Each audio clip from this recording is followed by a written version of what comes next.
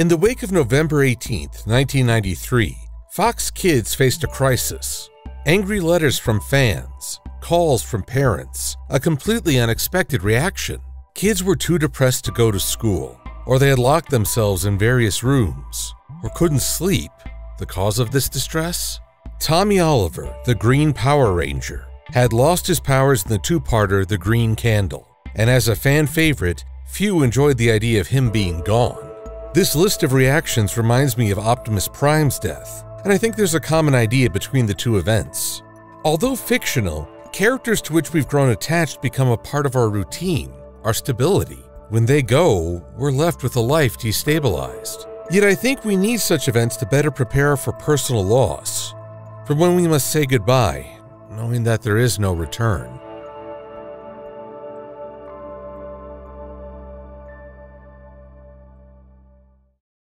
Let me paint you a picture from my own childhood. The year was 1993, and Power Rangers was an unexpected hit across America and, indeed, the world. While it was certainly big on camp with squeaky clean protagonists who were rather buff to be high schoolers, the show had plenty of action and cool monster fights to get the kids' imaginations going. As a result, Power Ranger toys were liquid gold and sold out everywhere. So when my mom and I had finished a trip to the airport and stopped by a random Toys R Us, only to discover that all 3 giant robot toys were in stock, we snatched them up straight away. But there was a little something extra included with the Dragon Zord, a Power Ranger figure, green no less, and with a golden shield? I was hyped before the first TV promo even came out.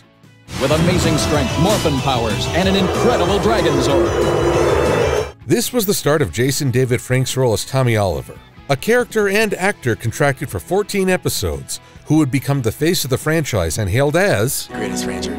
But if you asked me to point out an episode that affirmed why he deserved such admiration, I don't think I could do so.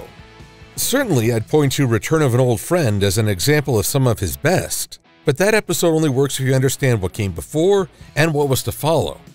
So let's go through the phases of Jason David Frank's career, and why his role as a Power Ranger appealed to so many. It began when Frank was brand new to the acting scene, dealing with agents who wanted him to cut his hair to fit expectations, and giving him half-hearted suggestions for parts. Eventually, he landed the part of Tommy Oliver. Part of this was due to his martial arts prowess, having trained since he was 4 years old. Already impressing people by matching the Red Ranger blow for blow, series villain Rita Repulsa was downright swooning for him. Oh, did you see that guy? So in true villain fashion, she magically abducts Tommy and brainwashes him into being her servant. And over the course of 5 episodes, he pushes the team to their limit. He's able to outfight all 5 at once, wrecks the command center, isolates Jason from the group, casts their Zords into lava, and then goes on a rampage with his own Dragon Zord. He's whooping them so hard that the Rangers consider giving up. Let's face it, the Green Ranger was Rita's trump card. She played it. She won. And through it all, Frank's vocals gave the Green Ranger a real sense of menace. He had a charisma for being a bad guy, making one wonder if there was a better person under all that control. Come on! You pathetic Power Rangers are finally going down! Even in the final showdown, he pushes the Red Ranger to his limit. Yet in the end, he was freed from the spell and decided to join the Rangers. Fight by our side and we can defeat Rita. After everything that's happened, Tommy, we need you. It's where you belong. This leads us to our first pin in Frank's portrayal of Tommy. The original 5 Rangers were given the choice to become heroes. That included the freedom to refuse. I tell you what, it's been real, but I gotta go. Yeah, see ya. Side note, this is the only time I remember these teenagers with attitude having any actual attitude. Tommy was conscripted. I wouldn't have blamed him if he simply turned in the coin and walked away. Instead, he stayed on and became a semi-member of the team. I say semi because an odd trend started. Tommy hardly ever morphed alongside the team for a fight. The usual format was that the Rangers would engage in the fight, struggle to reach the giant phase, and then the Green Ranger would appear to summon the Dragon Zord and lend support. This was because the original Japanese Sentai series, Dinosaur Squadron Zyuranger, had put a limitation on the footage. In the Land of the Rising Sun, the Dragon Ranger was an ancient warrior who had been crushed to death while in suspended animation, and was only able to extend his resurrection within a special chamber. Every moment he was outside fighting was another minute towards his end. お兄ちゃんに残された命はあと15時間しかないわ。 I see this as a limitation placed on the Dragon Ranger so that he couldn't dominate fights moving forward. After all, this was a guy who took down the entire team before receiving a weapon. So better to keep him in timeout until the mech battle. Though I'm surprised Saban Entertainment never found a use for this footage.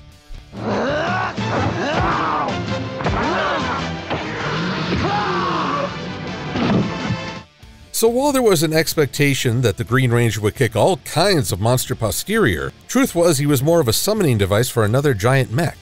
But two aspects kept us interested in Tommy's career. Unlike his picture-perfect peers, the Green Ranger had a stain in his history. All his actions were an effort to redeem past wrongs. This isolation from the rest of the team also required that Tommy have different subplots going. Be it captured by putties or auditioning for a martial arts promo, Tommy had a distinct identity apart from the group.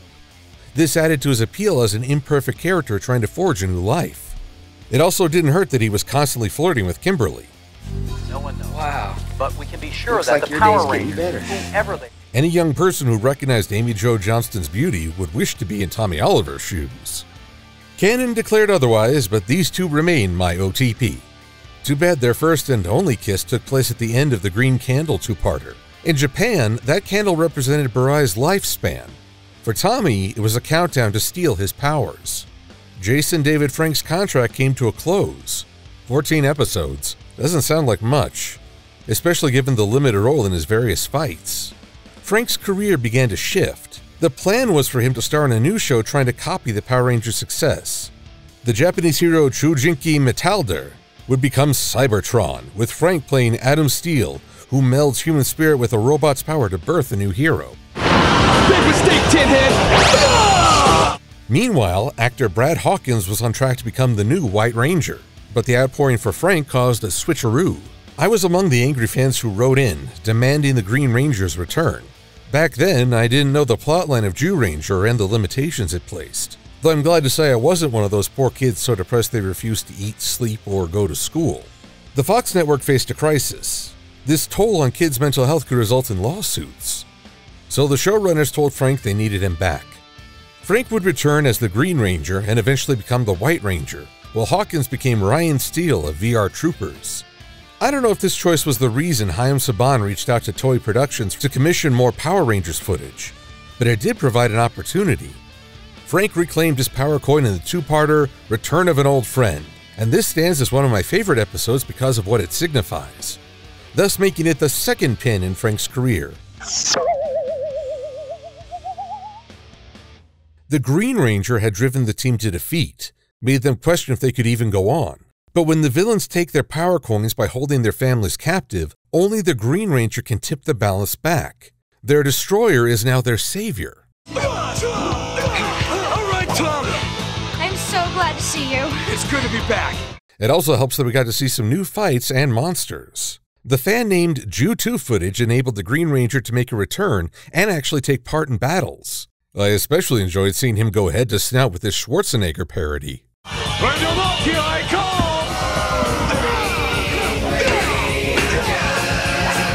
There was a caveat to this return.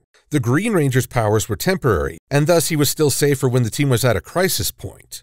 Like Burai before him, Tommy now faced a consequence to every transformation. He was paying the price for this power, and yet he did so without hesitation. This trade-off only heightened his standing in the fandom. But with the advent of the new lead in Lord Zed and a focus on draining away the Green Ranger's powers, Tommy became a heavier focus. He even got brainwashed again, likely to give his evil half another hurrah. With Green No More, we got another send-off to the Green Ranger. But this one had a different feel to it as it gave the character of Tommy a chance to shine unmorphed. Out of your mind!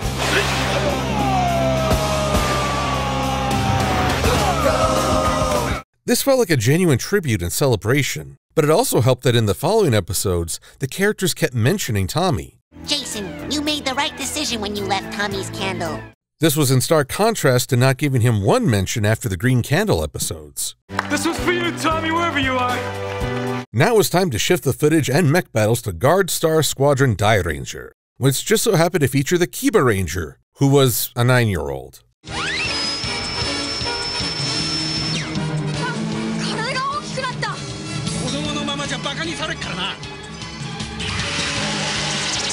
Just glad they didn't try to adapt this scene.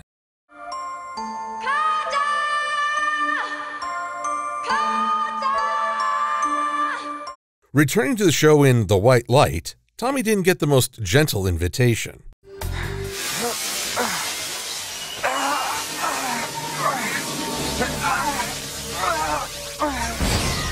That looks painful, but I'm going to assume that this time, Zordon and Alpha 5 gave him the choice to become a Ranger, and he said yes. Because the White Ranger was a clean slate for this character, and apparently a promotion. So, Power Rangers, may I assume that you are pleased with the new leader of the Power Team? This is great. I applaud Jason for accepting his unearned demotion with such chill, almost like they had to change that line to match up with the departure of 3 actors. Actually, Austin St. John claimed that there was some conflict over this change. All 6 originally agreed to leave because Jason Frank had stabbed us in the back and had converted David Yost and Amy Jo, talked them into staying, and they had already promised him the White Ranger role because he wanted the leadership slot and knew he would get it if I left. I can't confirm this recounting's accuracy. All I know for certain is that there was a lot of contention about the production and pay for the entire staff, with several cast members leaving as a sign of protest. There are many who argue that having at least several cast members stay helped the franchise continue. Things went smoothly for Tommy after his return. A new set of friends to round out the Ranger team, the ability to morph without consequence, and he could now best 4 of Zed's monsters on his own. Wow, I'm sorry. I guess I forgot to tell you guys. Sushi's my favorite food. But the character for Tommy is one that has to face the past, to either surmount it or use it to teach a lesson. His next big test came in Return of the Green Ranger, where he faced an evil counterpart. We all have our dark sides. So we get the ultimate fanboy fight. Pick your team, Team White or Team Green. But while this fight appeals to the fanboy within me, there's something I missed as a kid. Victory didn't come by defeating the Green Ranger or the Dragon Zord. It was when the White Ranger literally overcame his past self and destroyed the source of the corruption. So what we wound up with was the White Ranger redeeming the Green. No matter how hard they tried, Rita and Zed have never been able to turn me evil. But me? I'm not even a part of me. And then they traveled back in time to save people from giant rats. The 90s could get weird. One last battle as the Green Ranger. Don't bet on that. Also, if you thought this was the only time Frank would play a hero fighting rats with a flute weapon, you'd be wrong. We all know your magic flute is powerless. Why, it's completely useless. Not completely.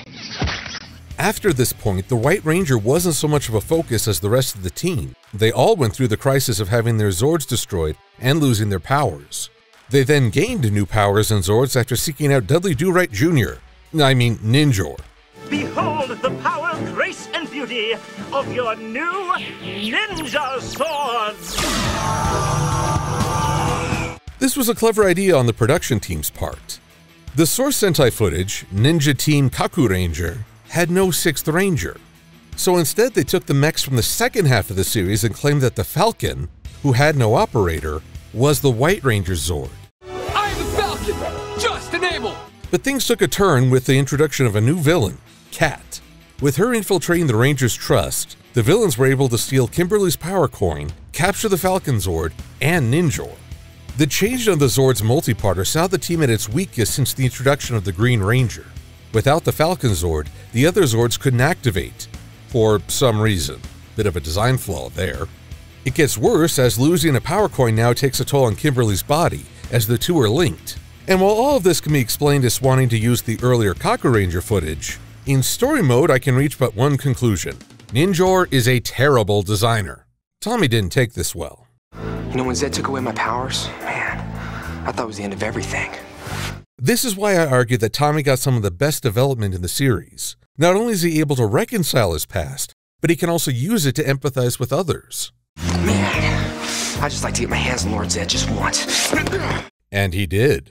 When Zed manages to abduct Kimberly and threatens to drain her life force, it's the White Ranger who goes to the rescue and ends up confronting Zed himself. Are those hi-ahs really necessary? Here, I'll do some. Whoa, come and get me.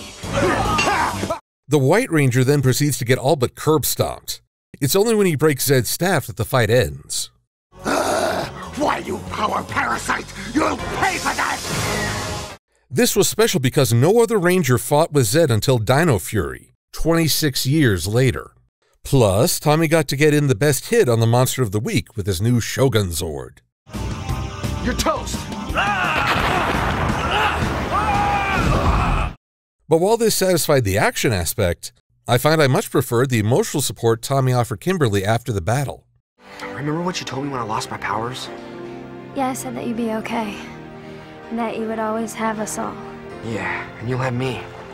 The Rangers would claw their way back to full strength in phases. First off, Kat finally broke the spell holding her, but not before Kimberly wound up in the hospital. There were so many times that I just wanted to pull you all aside and tell you that I knew you were the Power Rangers and that all these terrible things that were happening were because of me. It's here that Tommy's past became a strength for the team as Kat came clean. You know how Tommy became a Power Ranger?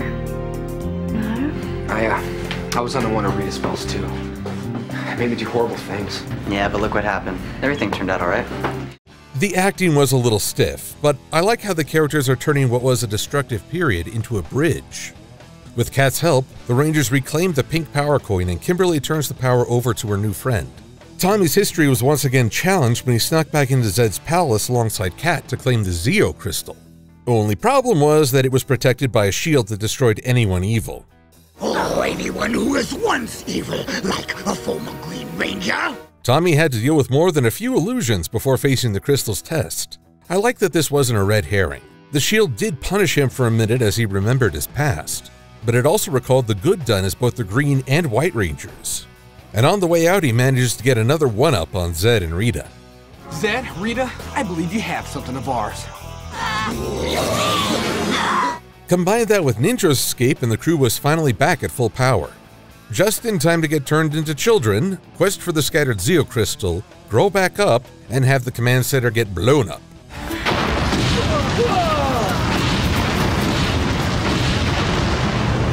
At this point, it shouldn't be a surprise that the Rangers bounced back yet again with a better command center and upgrading their costumes. Now the Red Ranger, Tommy's struggles didn't center so much on his past. Rather, he had to discipline himself to control the Red Battle Zord. I've been trying to use my mind to exert control, but what I really need to do is to relax and see the Battle Zord as an extension of myself.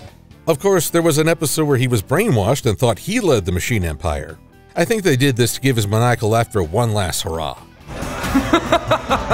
And another episode gave his singing chops a run. There must be ways to stop this. The only real aspect of Tommy's past we explore here is the discovery of a long-lost brother. This gave Frank's real-life brother Eric some time in the spotlight, but he was quickly phased out. As for the transition to Turbo, we don't talk about Turbo. After leaving Power Rangers, Frank would go on to take on various other roles, some even uncredited. He also began a career in mixed martial arts and worked his way up to an 8th degree black belt. When asked about his plans for his MMA career, he said he would just go out there and do my best and prove that I'm a real fighter.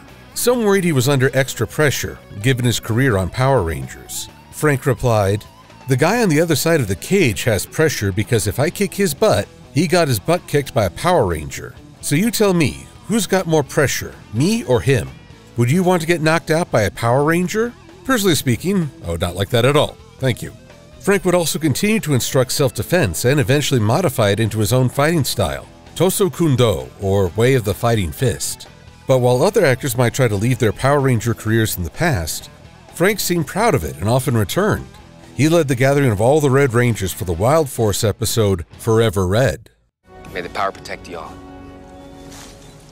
But he'd take on a different role within Power Rangers Dino Thunder. This, the third pin in his career.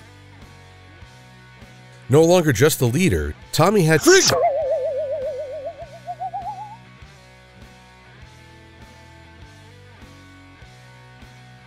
become a mentor to a set of teens who were far less squeaky clean than his crew. You remind me so much of myself when I was your age. I had all this ability and raw emotion, but it took me a while to get the confidence to believe in myself. And eventually becoming the new Black Ranger, meaning you could now fill out an entire Ranger-sized team with just the roles played by Frank. I may be old, but I can still pull it off. Though he didn't receive the same deference Tommy showed to Zordon. Remember, Dr. Rose got a thing for dinosaurs. Don't even start with me, Connor. I think it's a perfect match. Aren't you guys late for your next class? But of course, there had to be an episode where he confronted his past selves. Finally cut that hair, huh, Tommy? White Ranger. Unlike past seasons, he actually got to finish the fight alongside his team. We've been through a lot. More than any school should have to go through. But we made it, and we're okay. That show's end was not the last of Frank's role within Power Rangers. He even championed past roles in the series Superpower Beatdown, where the Green and White Rangers beat Ryu and Scorpion, respectively.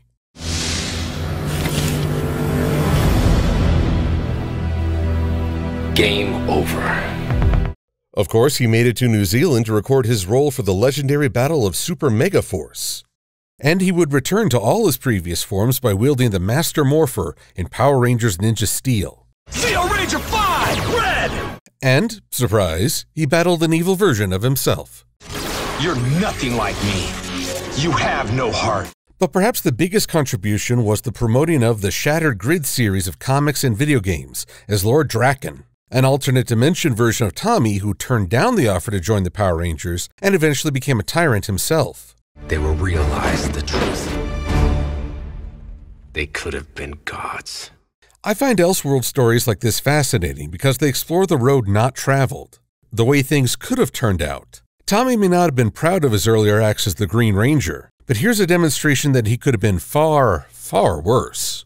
And Frank's appearance in other media would call back to his Power Ranger days, even in something as seemingly different as We Bare Bears. I'm Silver Bear! Ah, sit! Ah! Frank seemed to fully embrace his history with the Power Rangers, and I think fans responded to that. But it would be dishonest to say that Frank's career and the relationships with others were squeaky clean. It sounds like he and St. John butted heads on more than one occasion. I walked in, I said, You didn't think I was going to let you do this without the original Red Ranger, did you? And immediately, first scene after I get off the bike, after I come in, I've reestablished dominance, and it was great. And Frank nearly came to blows with Jean-Claude Van Damme, though Frank would later say he held no personal ill will. I can't speak to Frank's true character as I never met him and only know him from these online articles.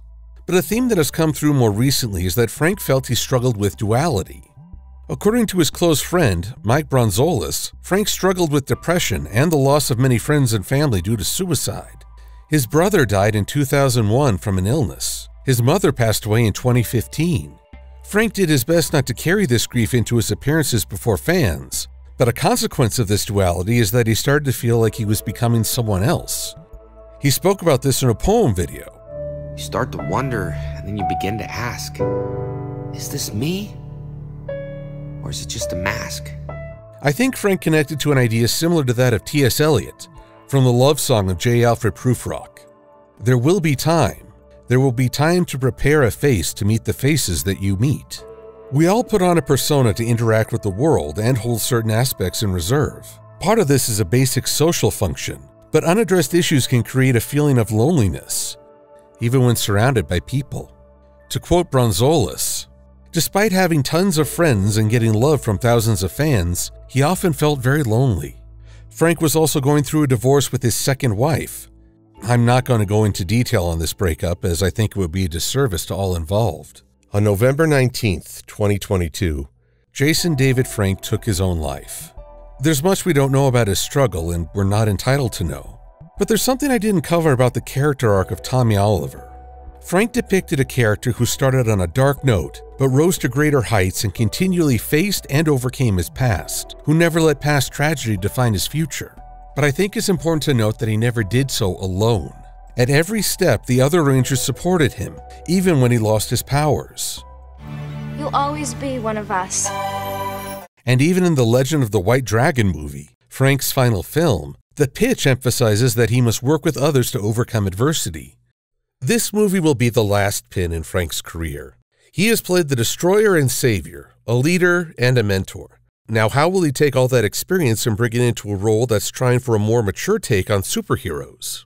We'll see how that story unfolds in 2024. So if there's any message to take away from this video and a study of Frank's portrayals, it's that asking for help is not weakness. We all need support in our lives, and if you ever feel like it's becoming too much, I want you to remember the phone number 988. It's the National Suicide Crisis Lifeline. There is absolutely no shame or weakness in calling this number and asking for help. Because the character of Tommy Oliver, to whom Jason David Frank gave life, represents just that. A strength born from the support of others that can withstand trial after trial and emerge on the other side. I hope you all realize that you're stronger than you think, and that you can rise above whatever may be facing you. Just know that one of the bravest things we can do is ask for help. Thanks to all my Patreon supporters for their patience and support. And thanks go to the Conus Video Archive and MMPR Toys for the footage of the various Power Ranger figures. And thanks to all the artists who created works in celebration of both Jason David Frank and other actors we've lost.